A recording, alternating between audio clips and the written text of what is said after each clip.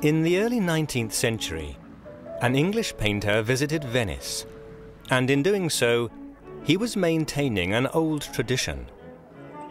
For centuries, young artists had made an Italian journey as part of their artistic education. This was no student, but an artist who had achieved fame and fortune exhibiting his work for 30 years. The Venetian landscape would inspire works that would form the climax to the career of an English master, Joseph Mallord William Turner. Turner was born in London in the spring of 1775. His father was a barber, although less is known about his mother, other than that she was mentally unbalanced. Joseph had a strong relationship with his father, who encouraged his son's artistic ambitions by displaying his drawings in his barber shop window. At 14, Turner enrolled at London's Royal Academy of Art, and by 1790 he was already unlocking his potential. The Archbishop's Palace, Lambeth, was displayed at the 1790 Royal Academy exhibition. This precocious image reveals Turner's willingness to go beyond his formal training in pursuit of artistic excellence. It is clearly influenced by the work of Thomas Moulton, an artist whose success was based on the painting of architectural subjects. Turner studied under Moulton in his spare time, and the influence of his mentor is reflected in this image of St. Anselm's Chapel, Canterbury, exhibited in 1794. Turner was well on his way to mastering an artistic medium that he would use throughout his working life, the medium of watercolour. Turner began painting in watercolours at the beginning of his artistic career, and the reason for that was he began his career as a topographical painter, and it was very common for people who did views of places to use watercolour, which was relatively quick. It was also relatively inexpensive. Turner was always experimental, and from his early watercolours like beautifully detailed Tintern Abbey, we find that he's able to use watercolour for much more expressive purposes. I think the reason why he liked watercolour so much was because of its immediacy. I mean, same reason everybody likes watercolour. It's fresh, it's immediate, it's easy to handle when you're or easier than oil paint anyway, to handle when you're working outdoors, and you can get instant impressions. When he travelled a lot, he had something containing his watercolours. I think he had it specially made, if I remember correctly, with watercolours in it. And he would do very quick, on-the-spot paintings and then take them back to his hotel or an inn or wherever he was staying and work them up into a big painting. Turner was known to be extremely secretive about his working methods. He did not like people to watch him when he was at work. But we do have one account, and this is from the young son of his patron, Walter Fawkes of Farnley in Yorkshire. Walter Fawkes had asked Turner, who was staying with him, whether he would produce an image of a man of war taking on stores. And Turner took the young son to be beside him while he realised this particular commission. And the boy was astonished to find Turner literally soaking the paper with watercolour, with paint, and then scrubbing around at it so that the colours became confused and blurred, and then somehow over the process of a morning drawing out from that extraordinary background tiny, infinite details of the rigging and so on of the man of war. So in this way we get a very unusual first-hand experience of just how unconventional Turner was in the way that he used his medium. In 1794, Turner entered the Monroe School, an unofficial London art establishment run by Dr. James Monroe, a keen amateur painter. Turner was paid to copy works of art alongside other aspiring artists. These included Thomas Girtin, who joined forces with Turner to copy the drawings of the landscape artist J.R. Cousins. Gertin drew the outlines before Turner filled them in with watercolour wash. Cousins' Swiss landscapes made a strong impression on Turner, but unlike some other English masters, he was keen to absorb the aesthetic philosophy of the Royal Academy's founding president, Sir Joshua Reynolds. By the mid-1790s, Turner had tackled oil painting for the first time. Turner arrived at the Royal Academy at the earliest possible age of 14. He was very, very advanced for his age. And he later became a professor of perspective at the Academy. But I think he did listen to what Reynolds said. Every year Reynolds would give a discourse, which was a very important occasion. And Turner would have probably heard his last one before he retired in 1790. And it said that the room was so crowded that they were afraid the floor was going to collapse. Reynolds was very old when Turner came to the Royal Academy schools, but he was still a very vital force in the Academy. His attitudes to landscape painting, and indeed to all aspects of painting, was that intellect should dominate over emotion. Turner remained a great admirer of Reynolds throughout his life. One might have thought that Turner was a landscape painter, Reynolds was a history painter. Reynolds really didn't have very much for him, especially as Reynolds himself in his discourses clearly doesn't think very much of landscape painting. But I think the real reason for Turner admiring Reynolds is that he saw Reynolds giving painting a new status. The Royal Academy gave a new status to art, not only a social status, but also an intellectual status. And in a way, rather like Constable, in fact, he saw Reynolds as providing a challenge, if you like, an opportunity for landscape painting to take on the kind of seriousness that Reynolds had mapped out for history painting. So Reynolds remains a guide for him, even though Reynolds is talking about history painting rather than landscape. Fisherman at Sea was exhibited at the Royal Academy in 1796. Its subject matter is significant. Turner was fascinated by the sea, and his genius for capturing the dynamics of sea water is already hinted at in his first exhibited oil painting. It is also an effective study of moonlight, which was good news for an artist at a time when such nocturnal scenes were in vogue. Another moonlit scene from 1797 was simply entitled Moonlight, a Study at Millbank, depicting a nighttime image of the Thames, a river that Turner always found deeply inspiring. Turner was prepared to use popular subject matter whilst allowing his own artistic identity to develop. At the time, grand depictions of historical, biblical or mythological subjects were sought after. But Turner had decided to devote himself to a genre the art establishment considered the most inferior of them all, the art of landscape. Landscape was only one kind of the whole great range of paintings which Turner undertook. I think he found in landscape that he could use it as a vehicle for an expression of feelings, of emotions, a kind of sensibility that he could bring perhaps to a sort of higher pitch in his landscapes, because he could push them, as he did in his later years, almost to the point of abstraction. Perhaps one of the reasons why he stuck with landscape painting was because he belonged to that generation who really did believe that the landscape painter was a kind of explorer, somebody who was finding out about the natural world, somebody who in a sense was rather like a scientist from that point of view.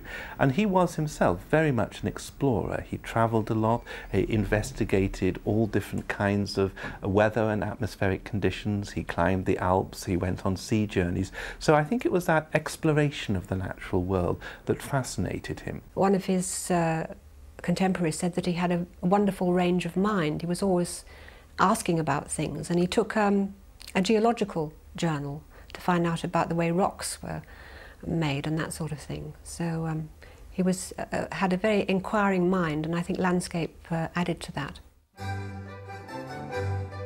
Turner's achievement as a landscape artist is only rivalled by the work of his contemporary John Constable. Both artists had different creative approaches. Turner continued in the academic tradition of idealised landscapes as executed by the old masters. Constable's finest landscapes depict the small area of Suffolk's Stour Valley, where he grew up. His travelling schedule was also limited. He never left England in his life. Turner was the complete opposite. Whilst still in his teens, he began to journey all over Great Britain in pursuit of inspiration. Turner and his art were completely integrated. Everything he did was for the sake of his art. He lived for the sake of his art. He first went on his first trip at the age of about 15. And I think at that time he may have wanted to get away from his home because he was living in very difficult circumstances. His mother was going insane. He had a very turbulent childhood. Turner was restless for experience. He travelled from a very early age, first in England, going in his teens to Oxford, the West Country, and later to Scotland and to Wales, filling his sketchbooks. And those sketchbooks are what prompted his exceptional visual memory. Because Turner was mature when he travelled, and because he had a very good business head on his shoulders, he would have seen the social and professional advantages in meeting up with all kinds of wealthy and influential people who were doing the Grand Tour. Throughout the 1790s, Turner made regular journeys across Great Britain. In 1797, he sketched the rugged mountain landscape of the Lake District. One of these sketches depicted Buttermere Lake, a scene which Turner chose to work into a full-scale oil painting back in London.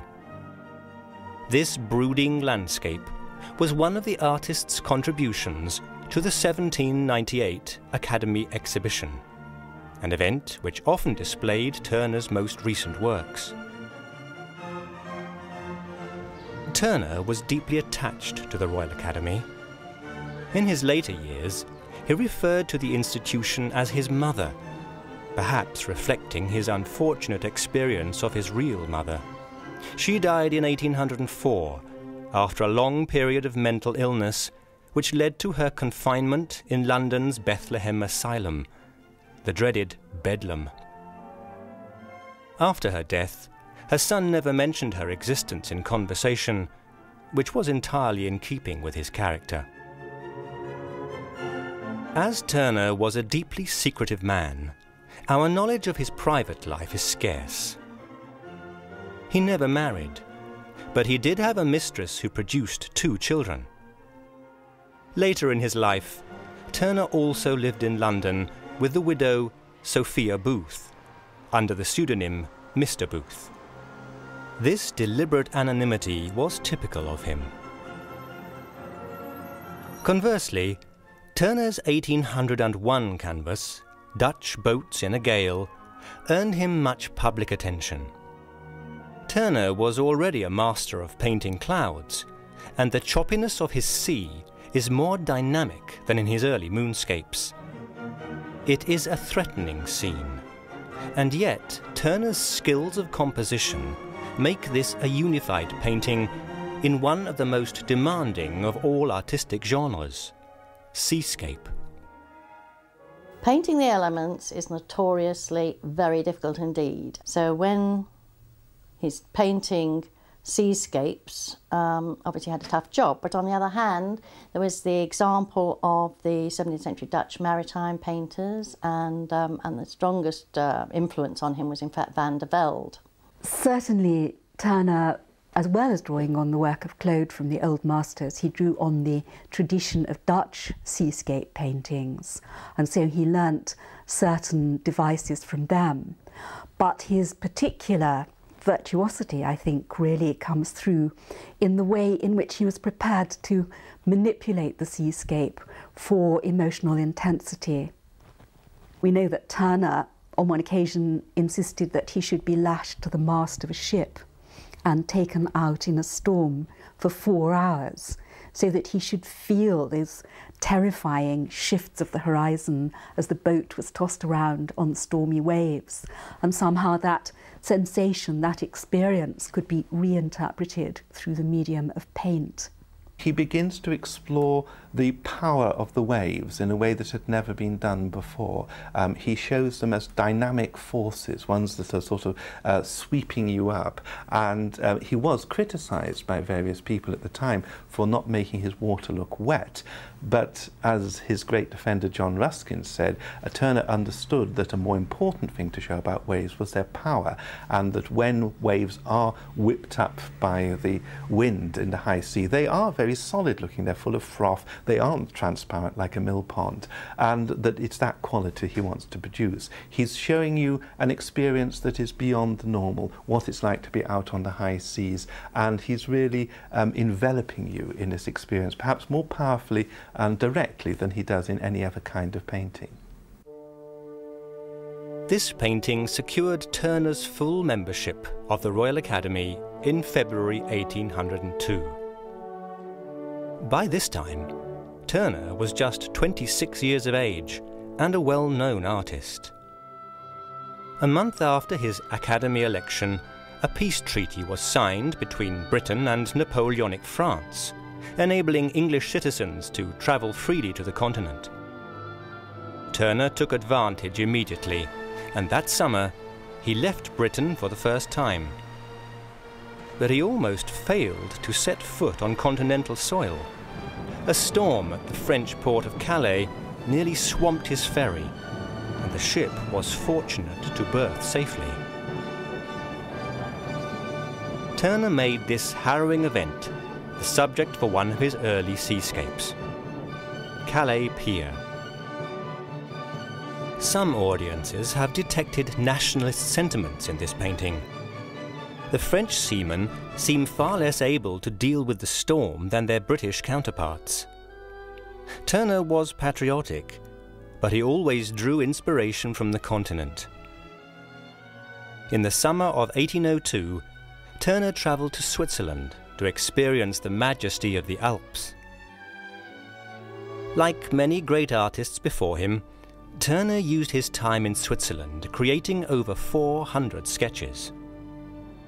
All his life, Turner was a voracious sketcher. As many as 19,000 such works survive, and his early Swiss drawings resulted in especially fine, completed works of art. For years after he returned to England, Turner painted landscapes inspired by his time in the mountains. Turner painted a watercolour of Reichenbach Falls in 1804. Years previously, Turner had proved his mastery of depicting architecture. With works like this, he proved that he could achieve the same sense of solidity and perspective with what we might call natural architecture, nature in the raw. This is a romantic feature of much of Turner's finest work, and it is visible in Fall of an Avalanche in the Grisons, another image inspired by his Swiss travels. Again, the subject matter is the power of nature, and Turner did not need to include any human figures to convey a sense of the true proportions of man. The raw power of nature is one aspect of the sublime, and that was something that was of tremendous vital importance to him. He felt somehow that he needed to be, I think, absolutely subsumed in the power of nature. The idea of a lone traveller struggling against the forces of nature was very much one of the themes which Romantic writers had explored. I think that in showing these depictions of raw nature, Turner was also making an imaginative response to growing industrialisation in his own time. Industrialisation and mechanisation. Here was something which couldn't be controlled. Nature could be destructive, ruthless, and was not under the control of man. Fall of an Avalanche is a good example of Turner's ability to capture the awesome aspects of the natural environment. But images such as Fall of an Avalanche and the Shipwreck canvas from 1805 were not exhibited at the Royal Academy. Instead, Turner displayed them in his own gallery. By extending his residence on London's Harley Street, Turner turned his home into an ongoing one-man exhibition of art. Turner's one-man shows were ones that he held in his own studio, and he started them in the first decade of the 19th century. He wasn't the first person to do this. Gainsborough, for example, had one-man shows in his own house in the 1780s after he broke with the Academy. What perhaps makes Turner exceptional is that this gallery persists much longer, and the longer he goes on in his career, the fuller it gets. So it becomes an extraordinary phenomenon in itself. And we, I think, must be grateful for that, because in the latter part of his career, when his work was looking more and more extraordinary to his contemporaries, and there were many pieces that he painted that he never actually exhibited in the Academy, but which were actually in his own studio. So you might say in the end his gallery helps to preserve the great variety of his work that we know now. The purpose behind building the gallery was partly through, I think, his own self-confidence, even as a very young man. And partly because he was already quarrelling with the Academy hierarchy. And although, as an academician, he didn't have to submit his paintings to the judges, to the panel of judges who selected what went into the summer exhibition, he could bypass that. But even so, he felt he could make a kind of moral and economic stand by only exhibiting one or two things in the summer exhibition, meanwhile staging his own rival exhibition at Harley Street. Turner's gallery proved successful, and he developed deep friendships with many of his wealthy patrons. As a result, much of his time was spent at English country residences. One of these was Farnley Hall in Yorkshire, the home of Turner's friend Walter Fawkes, and the unlikely inspiration for this famous canvas of 1812. 2 years before this image was first exhibited, Turner was spellbound by a thunderstorm that he witnessed whilst staying with Fawkes in Yorkshire. He decided to turn this experience into the dominant feature of a swirling painting. But the formal subject matter here is not 19th century England, but 3rd century BC Europe. This is Hannibal and his army crossing the Alps. History painting, out of all the different areas of painting, as the Royal Academy saw it anyway, was the most prestigious. And of course, when you get prestigious painting, you also got the financial rewards that went with. And Turner was ambitious, and obviously he, in common with many other artists, had to try his hand at history painting. When the painting Hannibal Crossing the Alps was produced in 1812, England was still very much under threat of invasion by Napoleonic troops. And in one way, I think that Turner was responding to that threat by engaging with another threatened invasion from ancient history, that of the Carthaginian general Hannibal attempting to invade Italy. It's got a subject, as so often with these works by Turner. There is Hannibal and his troops crossing the Alps and little figures in the bottom. And it's as though he's sort of saying you can see this conflict, fate, the nature and man, the fate of man, the conflict with nature. This becomes, so to speak, the main topic. And it's as though he's wanting to say, on one level I'm doing a history painting, on another I'm pushing through to something more universal about the fate of man. This was Turner's contribution to the 1812 exhibition at the Royal Academy. He forged closer ties with the Academy, and in 1807 he was appointed Professor of Perspective, a post which he would hold for over 30 years. Perspective was a skill mastered by Turner early in his career, and by the time he created images such as this in 1815, it provided the underlying spatial structure for his landscape painting. Dido Building Carthage depicts the dawn of a North African nation in the 9th century BC. Carthage was the nation of Hannibal, and, like Turner's wild image of Hannibal crossing the Alps, this is a landscape painting with a historical, narrative element. But this is immediately a very different kind of work. It is a scene of intense luminosity. We can feel the warm haze hanging in the air. Turner's mastery of atmosphere was now complete.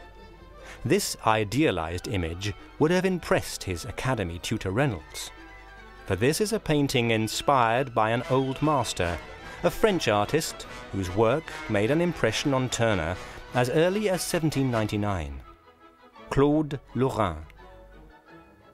He saw Claude Lorrain's paintings in somebody's house, and I think it was a picture relating to Apollo. And he's reported to have said that he was both pleased but unhappy when he saw this picture, because he felt that somehow it was a very great picture and he would like to emulate it. The way in which Claude handled atmosphere, I think Turner regarded as particularly magical, because Claude used aerial perspective.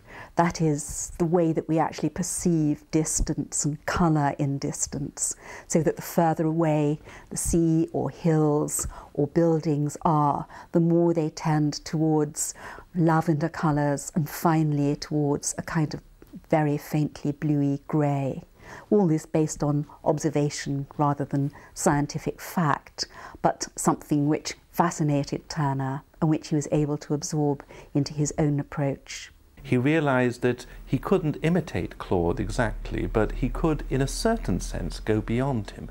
Not by painting something that was even more beautiful and more ideal, but, shall we say, developing his knowledge of light and atmospherics, taking it in a new direction, leading on for Claude, so to speak. So I think in the end, Claude becomes somebody who both sets a standard for him and becomes a kind of guiding light for the way that he can himself develop, moving on from Claude, going even further in the development of atmospherics.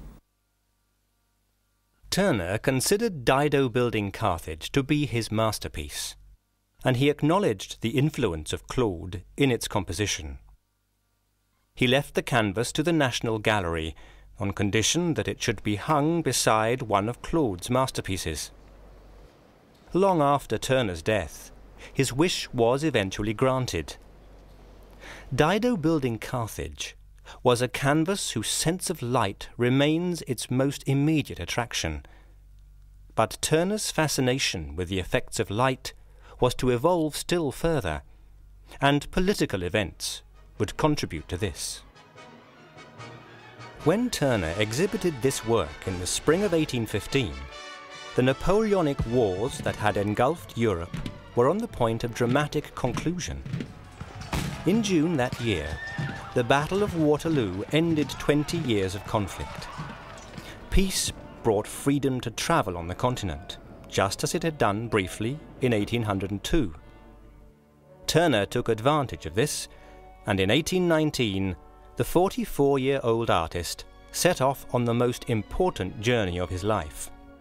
His destination, Italy. The tradition of the artist's Italian journey was now well established.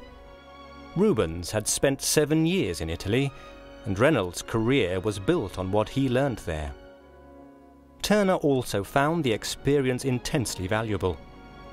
He travelled widely, making a total of 1,500 sketches in a few weeks. Turner studied the work of the Italian masters, and was especially impressed by the works of Raphael in Rome's Vatican. But it was in Venice that he received his greatest inspiration. The light that he observed here on the Adriatic coast would profoundly influence much of his greatest ever work. Turner's trip to Italy seems to have made a dramatic difference to his way of thinking about painting and about light and colour in particular.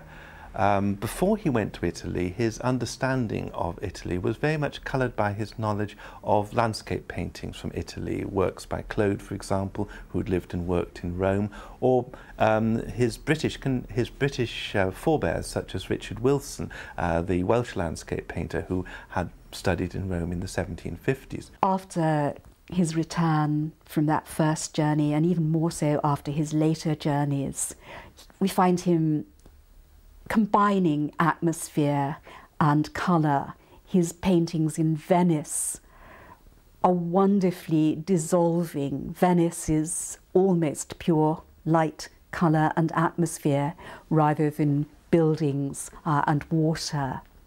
But there's another aspect, and that is that he was also able to show that colour could have a dramatic intensity that really had not been present in his work before, so that a painting like Ulysses deriding Polyphemus has very powerful reds and oranges, and these heighten the dramatic content of the painting.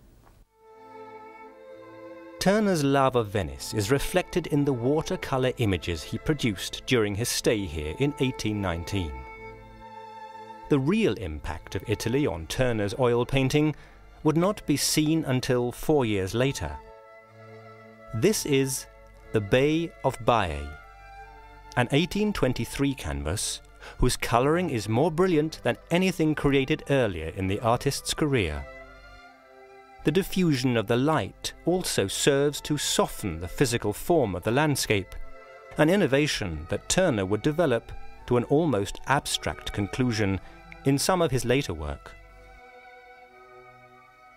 Not all of Turner's 1820s output was so radical. The Battle of Trafalgar was a far more conservative response to the first royal commission that the artist received. We know that Turner was a patriot, and there could have been few subjects more appropriate for this, his largest ever canvas.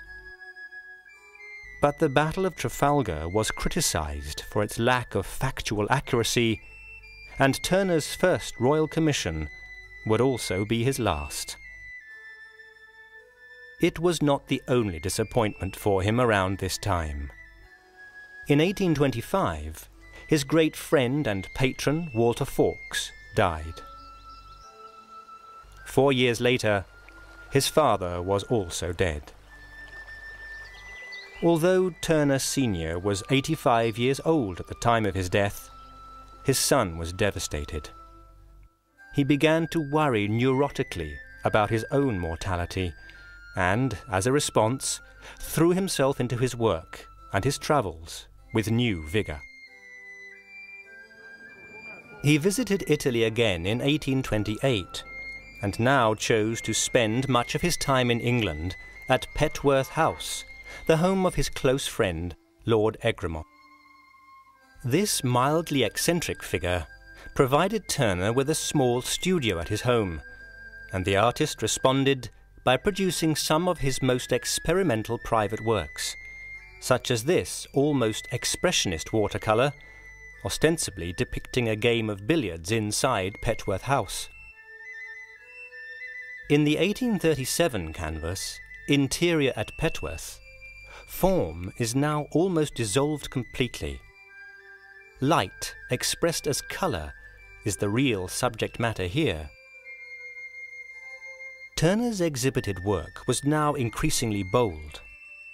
This large canvas was painted shortly after his second Italian journey. He started to increase the key of his colour to almost overwhelming levels, and the striking results of this development can be seen in Ulysses deriding Polyphemus. Although Ruskin described the canvas as the central picture in Turner's career, his was the minority view within critical circles of the time. The reaction was very antagonistic by critics and by other painters.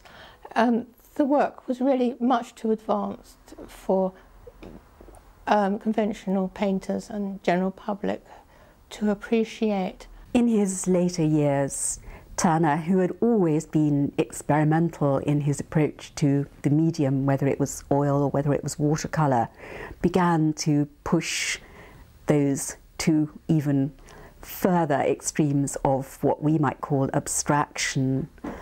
It's quite interesting that as early as 1816, the writer William Hazlitt had said that Turner paints nothing, and that is very like.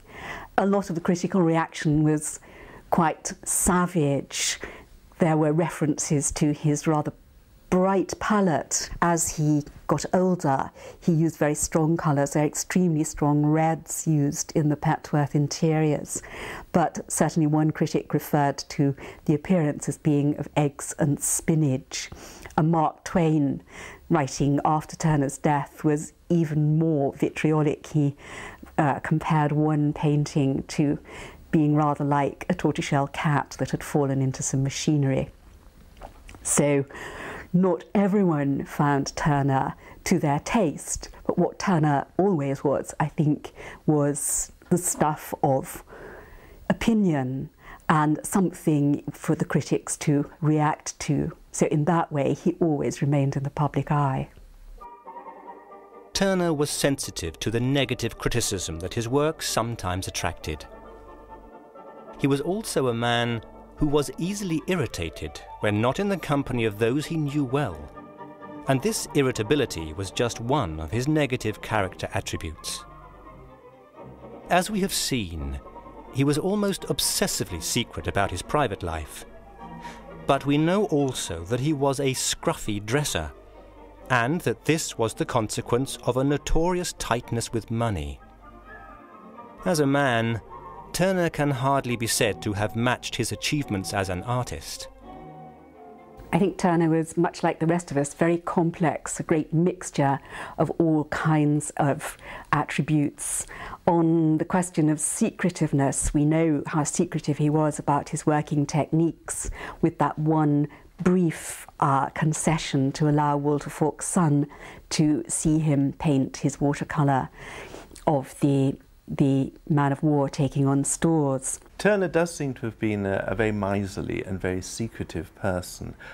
Possibly the insecurity in his early life caused by the madness of his mother affected him in some ways, and one does get the impression of him as a bit of a loner, somebody who's really, and perhaps this is also one of the reasons why he liked to travel a lot.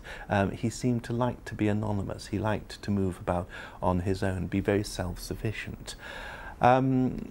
The miserliness is, I think, indisputable.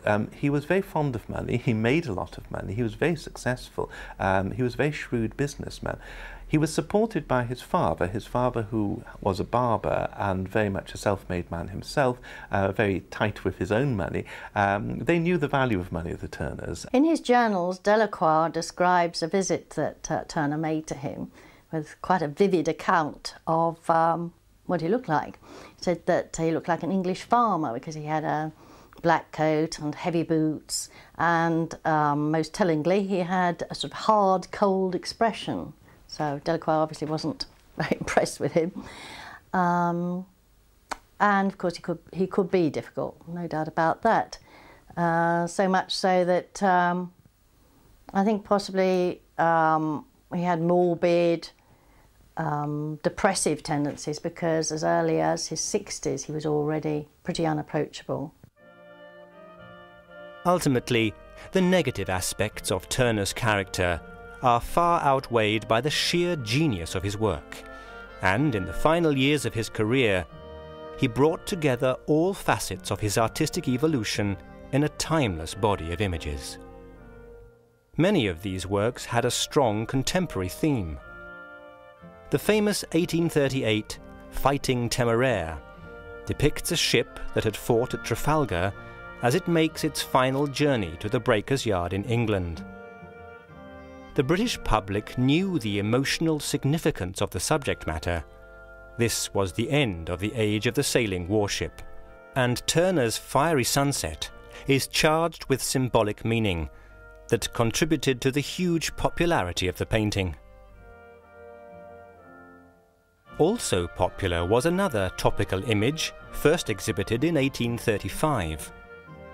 On the 16th of October the previous year, the Houses of Parliament were burnt to the ground in an enormous fire.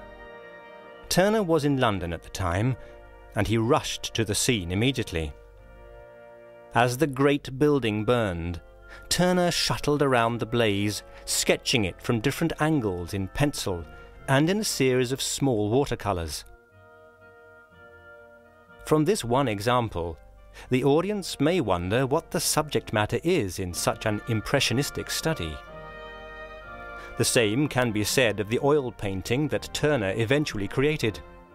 Again, it is the power of light dissolving form through the use of pure colour that is most remarkable.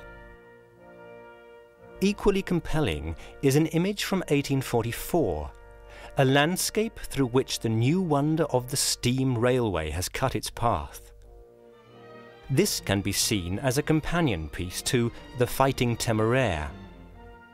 That painting represented an emotional farewell to the age of sail. With Rain, Steam and Speed, Turner celebrated the potential of the new technology of steam, in an image typical of his later work.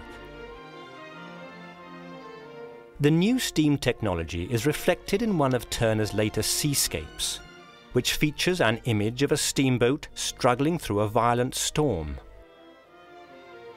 Turner's interest in the power of nature is evident, but with this canvas, he chose to incorporate a compositional feature that we can see in a number of his late marine pictures.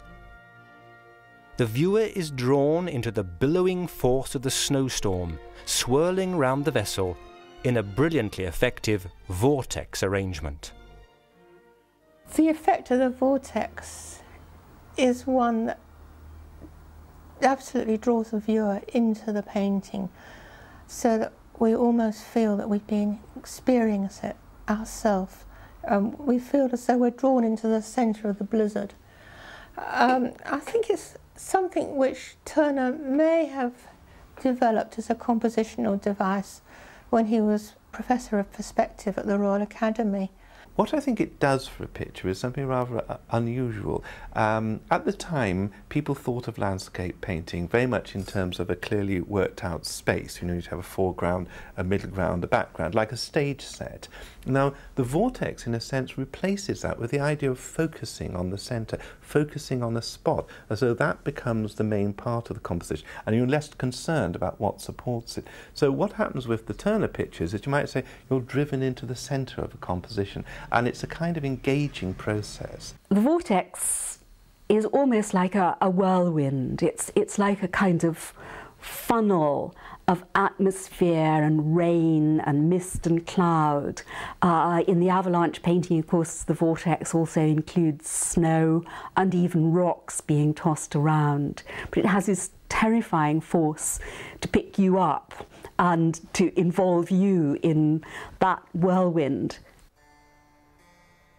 By the time Turner displayed this canvas at the 1842 Royal Academy exhibition, he was already 67 years of age, but he still maintained an exacting schedule of work and travel. Every summer, from 1841 to 1844, he returned to Switzerland, journeys that inspired a wonderful series of watercolours. But Turner never exhibited any of these small images. His public work was now mainly seascapes in oil. With piece Burial at Sea from 1842, Turner paid tribute to a fellow artist, Sir David Wilkie. He had died at sea in 1841, and Turner chose to depict the moment that his body was committed to the deep, with the whole event highlighted by an intense shaft of light. It is another example of Turner's later approach to seascape, but perhaps the one canvas that best brings together all aspects of Turner's genius is this image, created in 1840. Slavers throwing overboard the dead and dying, typhoon coming on. This is another canvas depicting an actual event, a shameful incident that took place on a slaving ship in 1783. During a fierce storm, slaves were thrown overboard in order for the shipping company to make insurance claims that would have been invalid had they died of disease, as so many unfortunate souls did. It was, and still is, a gruesome incident, and Turner does not spare us the human horror. But it remains an astonishing study in the power of nature.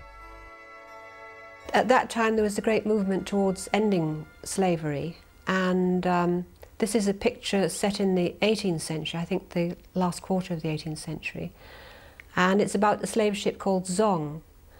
And the master of the slave ship, the captain, decided he would actually throw overboard the dead and the dying, because if he kept them on board, he wouldn't have been able to claim insurance. Turner in the picture has dwelt on the horror of this. You can see in the foreground, you can see limbs and things of presumably the dead and dying slaves, and the whole picture is then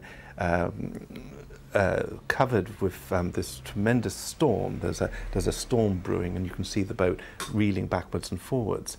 And it's interesting because not only is it a wonderful painting of a very powerful, angry storm, and you feel that in this case he's really wanted to give a kind of moral anger to the storm. Perhaps what is most striking of all is there's a sort of blood-red sunset, which seems again to express this concept of divine anger, anger at what is happening. And the ship itself has, all the rigging has turned blood red, so it's almost like the red of guilt. And you can see the way in which he's using symbolic colour in order to express something about which he felt very intensely. I think its power lies in the way which Turner would address this apparently totally uncongenial subject and turn it into something that was symbolic and powerful. Ruskin was fascinated by it, but he was also frightened of it. That's in one way why it's now in America, that Ruskin, who owned it at one time, felt he couldn't keep it in his possession. Turner's illustrious career finally ended with his death on the 19th of December 1851 at his home in London overlooking the Thames. He had been a professional artist for 60 years. In itself, this was a remarkable achievement. The sheer amount of work that he produced in his lifetime was awesome. But it is the quality of that work that we appreciate today. The enduring achievement of J.M.W. Turner, the last of the English masters.